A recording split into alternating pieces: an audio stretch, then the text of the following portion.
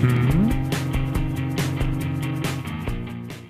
Dr. Arash Rafii Tabrizi. I'm a gynecologic oncology surgeon, and at Cornell I run a research lab, and we're looking at the genetics of these two different cancers and their impact on patients' treatment during disease.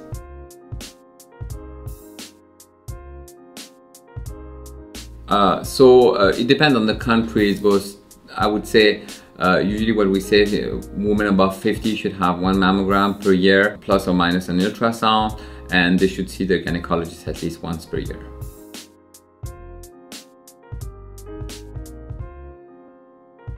So the first thing is do not panic.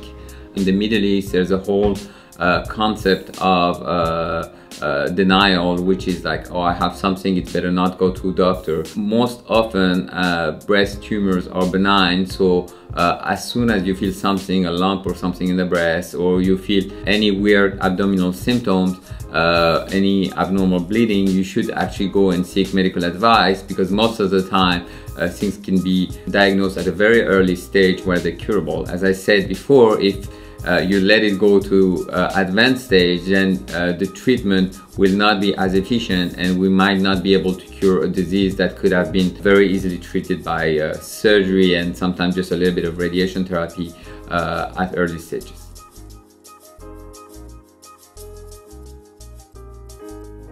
Usually a member of your family have a cancer, and when you talk to the doctors, you notice that there's a pattern of cancer from the test, and if you're BRCA1 or 2 mutated, and we discover new genes every day because of the new technologies, then what happens is that we can estimate your risk of developing breast and ovarian cancer. For example, BRCA1 is 70% of breast cancer development on your lifetime, and 30 to 30% of ovarian cancer. So based on these numbers, we would advise people either to have a follow-up that's a little bit different from the general population. In particular for the breast, we recommend MRI rather than mammogram, and we usually say advise people to remove their ovarian and fallopian tubes after they completed their fertility and family goals. So what Angelina did is, before she got sick, she decided to do a preventive surgery, already a complex procedure, you know, it then has its own downs compared to follow-up, but that's a decision that the patient should make. And now with the genetic area and personalized medicine, we're able to act before disease happens.